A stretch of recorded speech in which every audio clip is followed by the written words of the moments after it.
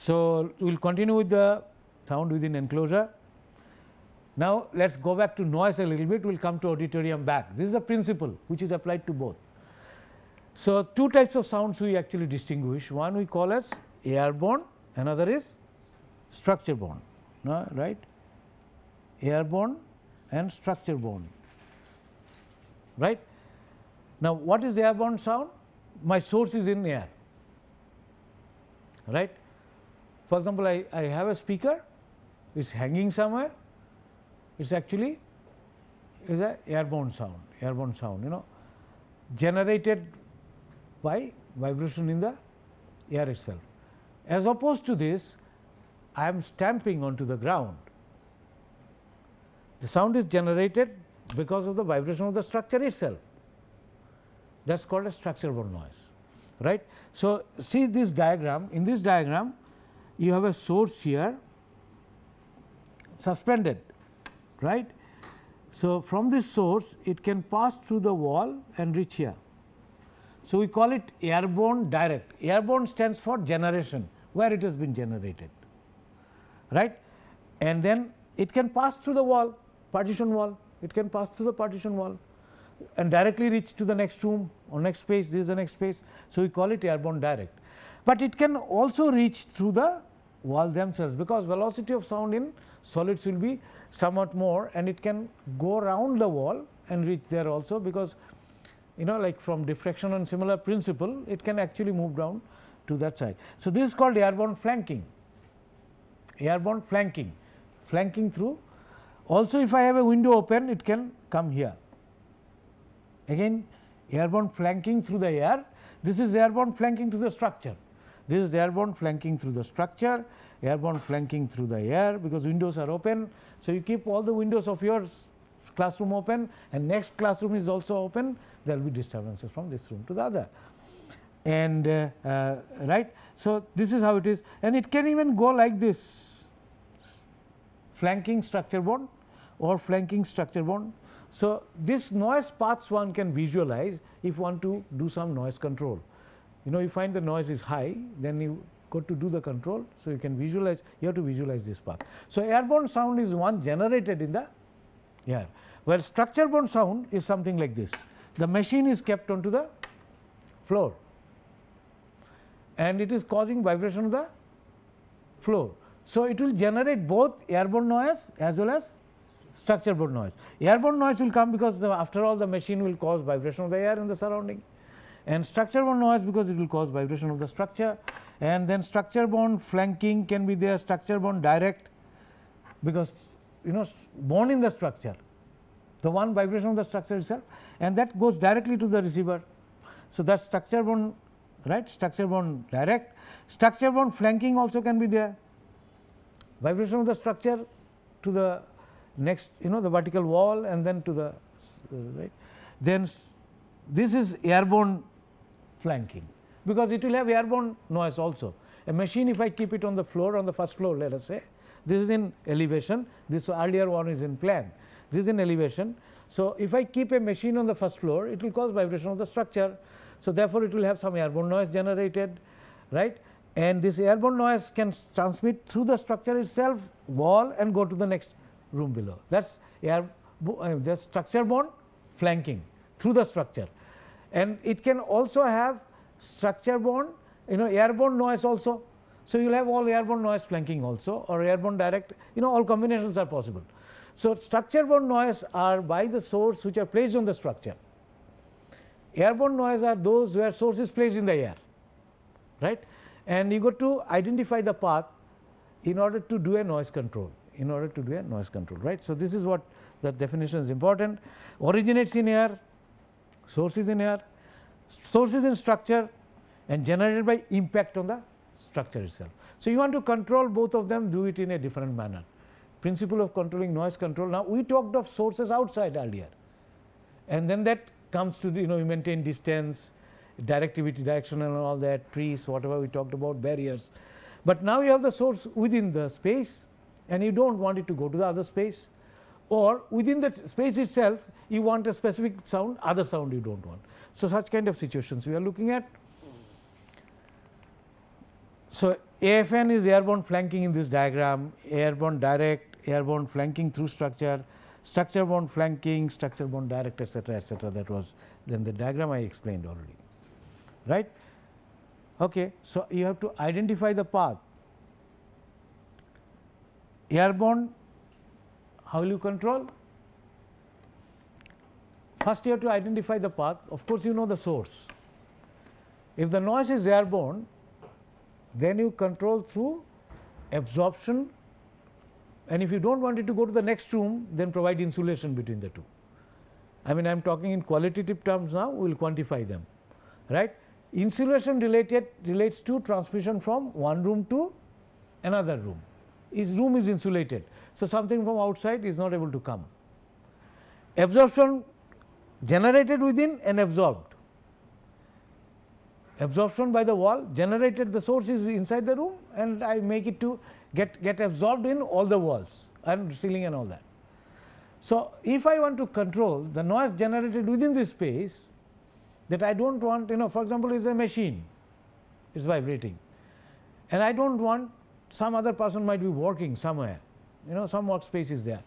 I do not want this noise to be too large, then I provide a lot of absorptions, so that reflected sound does not come back and reinforce the direct sound, right, reinforce the direct sound. So, I was talking to you about anechoic chamber, you remember, that will only have direct sound. So, I must have a lot of absorption, it should not come back, all should get absorbed, right. Now, insulation means it should not come from the other room. So, I insulate this room, it should not come from the other room. Then structure borne noise, how do you do it? Structure borne noise is generated by vibration of the structure itself. So, it is essentially vibration isolation. Put between the source and structure, you put some sort of isolator mounting, and that will ensure that you do not transmit the sound.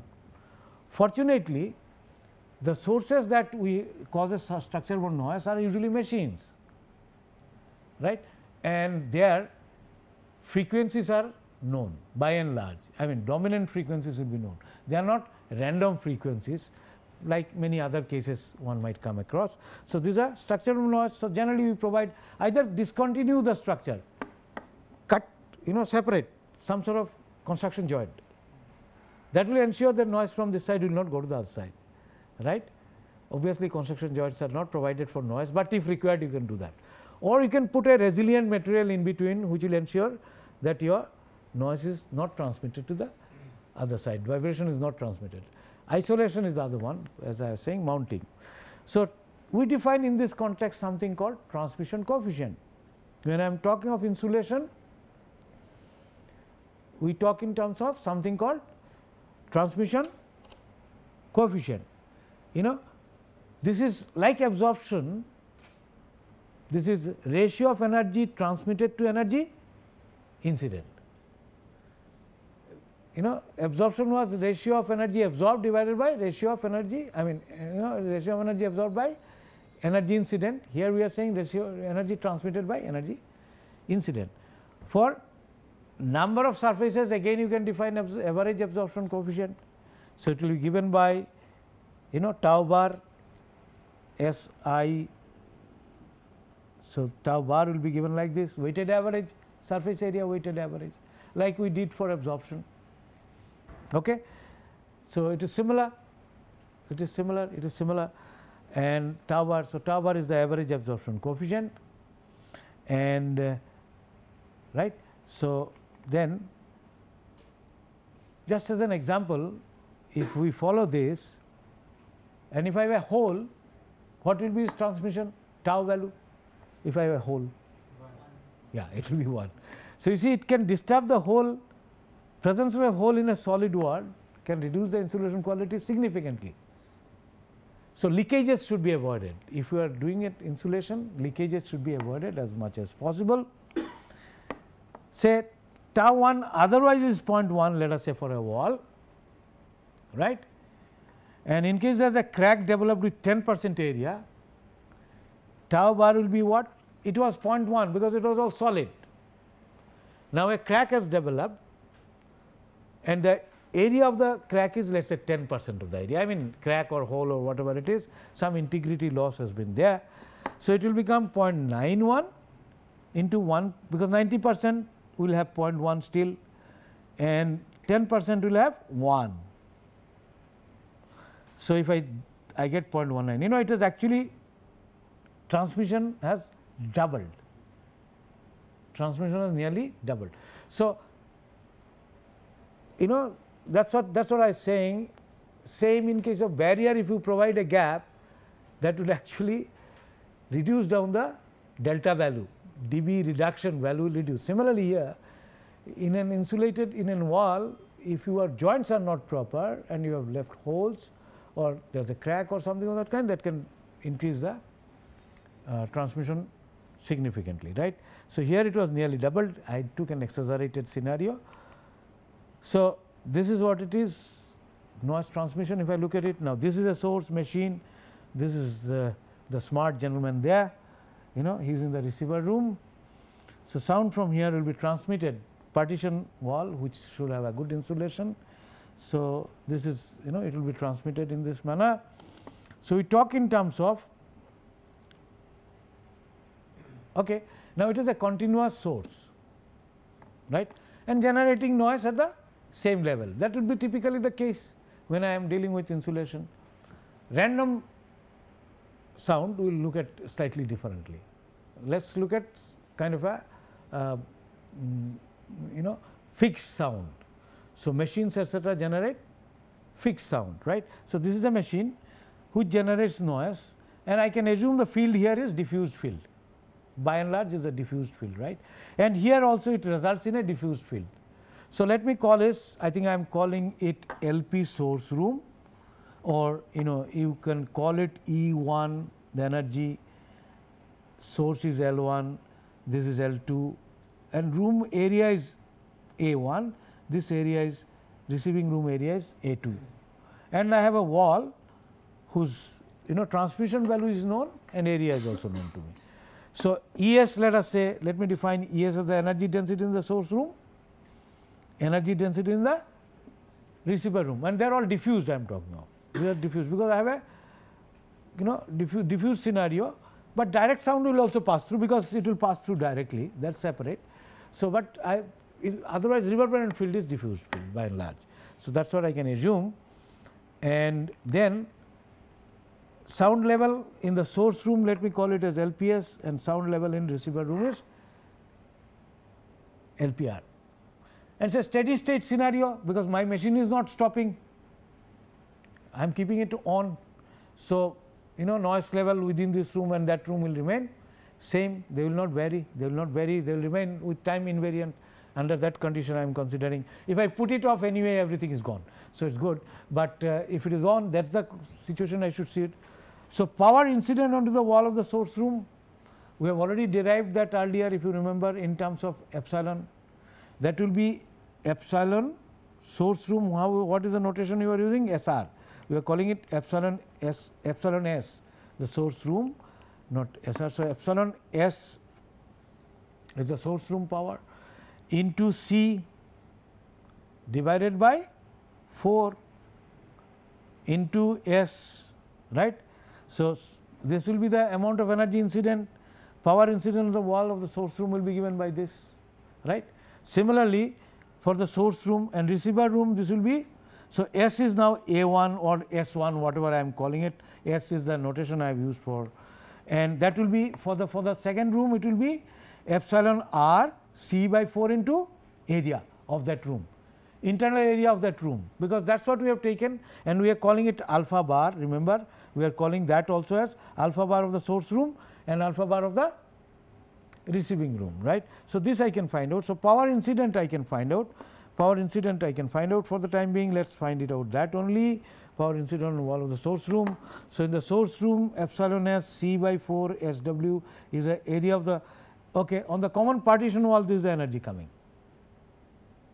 So, common partition wall, this is the energy that will be coming, right, and this will go to the next room multiplied by tau. This is incident upon that wall multiplied by tau, that will go to the receiving room. But receiving room also, whatever comes in, a part of it will be absorbed. So, this is coming into the receiving room and it contributes to the receiving room level plus something is absorbed. So, in a steady situation actually I can equate. So, energy transmitted through the wall is simply this, that is what we understand very easily, because epsilon S C S W by 4 into tau is what will be transmitted. That is how we define tau, energy transmitted divided by energy incident. So, multiplied by tau, that fraction. So, that is a transmission coefficient of the wall that will be transmitted, and in steady condition energy entering into the receiving room must be absorbed in the all surfaces, right, because whatever is entering, because the condition is steady. So, we know how much is the energy absorbed in the surfaces, that is actually the receiving room energy, if density if it is there, c is the velocity, SR stands for surface area of all the surfaces in the receiving room, because absorption will occur through all the surfaces including the partition, right, and average absorption coefficient of the receiver room by 4, right. This is fine. This whatever is transmitted and that is lost through all the surfaces. A part of it actually also get absorbed on the wall, which means that it might come back to this room also. So, if I do this, then I can get ratio of S E by E R, which will be, I can write as S R by alpha r, rest all will cancel out, this will cancel out, this will cancel out, this will cancel out, this will cancel out. So, E S by E R will be S bar alpha bar by 4, and this I can write because we said that energy density is a function of P S square I C by 4. So, rest all things remaining. So, it should be P RMS, of course, I am talking of P R square. So, you divide by P reference square, take 10 log of both sides, then you will get the decibel level change. So, 10 log of both sides, you get something like this, and you get, this is nothing but what is this? 10 log of this minus 10 log of, this can be written as 10 log of P S square divided by P reference square minus 10 log of P R square divided by. So, what is this actually? This is nothing but level in the source room minus the level in the receiving room, and this one I can do two things. I can simply separate this out, 10 log 1 by tau, this part I have separated out and this part is very much there, 10 log surface area of the receiving room, all surfaces, multiplied by average absorption coefficient of the receiving room, divided by the area of the wall separating the two rooms, right, and this is 10 log. Now, this we define as transmission loss of the wall, 10 log 1 by tau of any wall, we call it transmission loss. So, we call it transmission loss. Did I define it earlier? I did not define, perhaps. Transmission loss, TL, transmission loss, I think somewhere I might have defined it, TL is transmission loss. So, transmission loss is 10 log 1 by tau for any wall.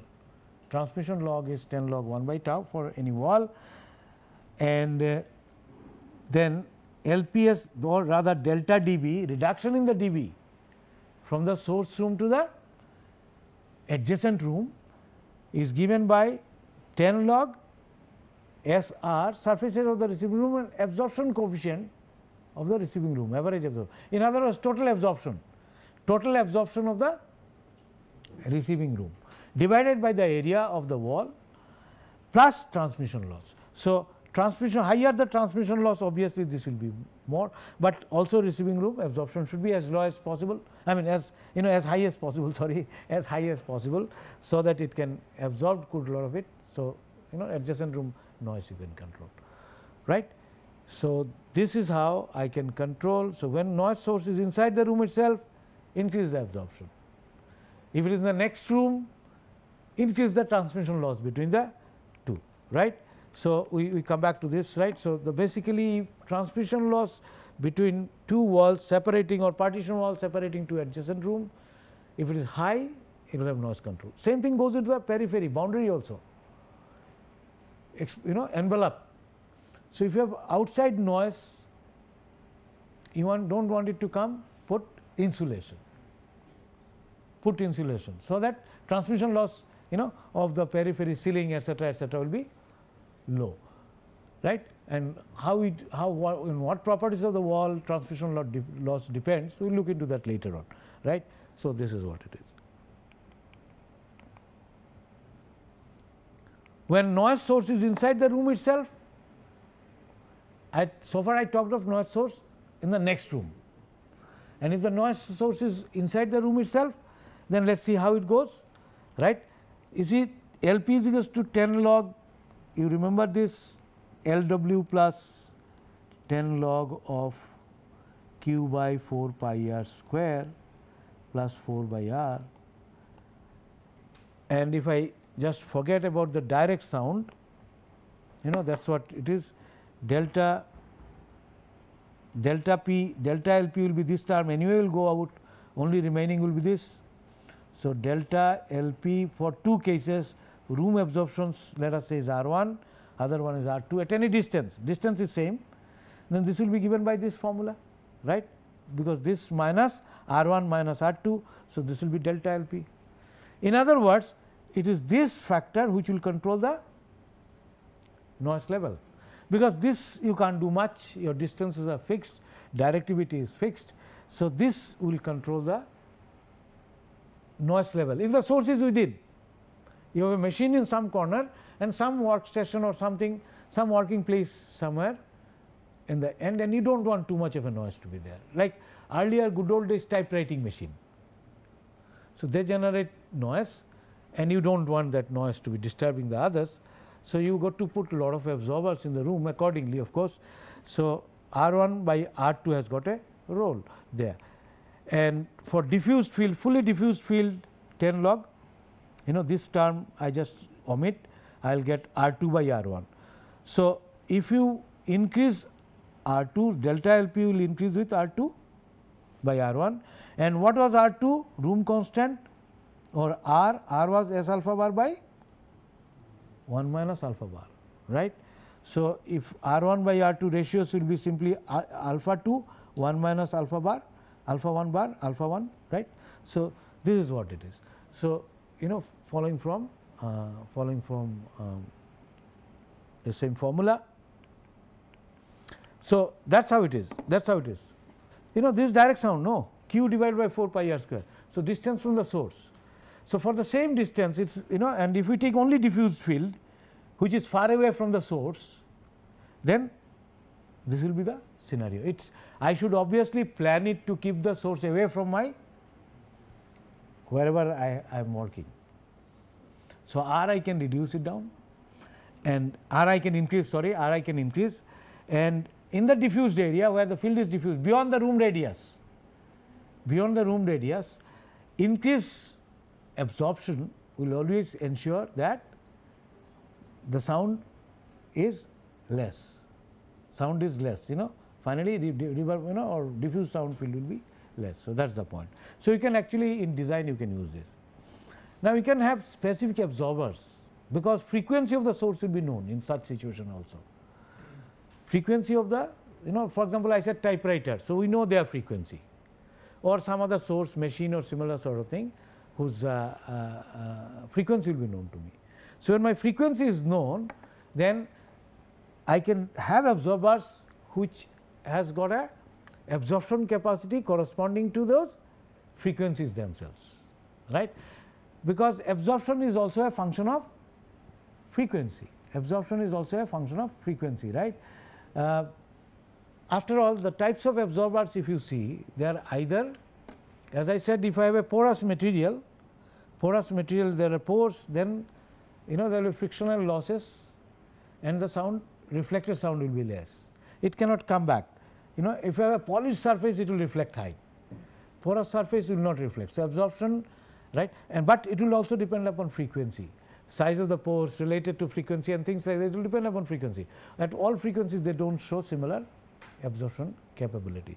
So, it is a function of frequency, and we shall see this characteristics. So, I can select accordingly type of absorber I require depending upon my source if I am doing it. So, there are 3-4 types of absorber. Right. For example, screen, just a screen. This is the backing, there is a gap, put a screen. with some holes, then you get this sort of absorption where this is alpha value, this frequency, right. And at certain frequencies you will have peak absorption, certain other frequencies. So, mechanism is either by vibration, it vibrates, so some energy is lost, or through the pores there is a frictional loss, heat generated. So, this is a kind of mechanism, and sometimes within the holes there can be resonance. Size of the hole is such that it corresponds to the the resonance within the hole itself. In such cases sound will not come back again. So, there are 3-4 types of absorbers, like there are something called a porous screen. I will just do it again, I will come back to this in the next class as well, right. And remember that they do not improve the, not necessarily improve the insulation quality. You must distinguish between insulation and absorption. The one good absorber, not necessarily a good insulator. Insulation will depend upon the whole wall, backing and everything put together, while absorption is a largely surface type of property, right. Supposing I have a brickwork and it is very polished, it will have low absorption, but when it comes to transmission, well, it will be as good as not so polished surface. So, you must distinguish between the two. So, absorbent do not improve insulation, not necessarily they do. This I will come back again, and there are other kind of absorbers, something like you put a porous material onto the backing without gap or with gap. The characteristics, absorption characteristics with frequency starts changing, right. We will see that again in the, as I said, in the next class. Then there is something called a membrane absorber. So, this was first was a screen, porous screen, and then porous absorber on a backing. Then you have got membrane absorber, just put a plate, membrane, a plywood sheet or something of that kind. And then you can have something called a Helmholtz resonator, cavity resonator, and a modification of this will have something like this, where I have got perforated holes, slight modification. So, their absorption characteristics changes with the frequency. So, if I have a source machine or something and I know the frequency frequency of the source, I can choose the absorber accordingly. Normally, people just put it anything they like. In like it's not, the science is not that much used in some or other, in building it is not that much used actually. But industrial situation or such office situation, if you know the principle, you can choose accordingly. Just put any absorber is not the best thing to do. Better thing would be to do it accordingly. So, we will look into this in the next class. I think we will break here. So, we will re-look into these absorbers, the frequency at which they actually absorb maximum. We will not go into details. You can have mathematical modeling of this one. We are not going to do that. So, that part is not there, but for our purpose, this itself will be good enough. So, any more question?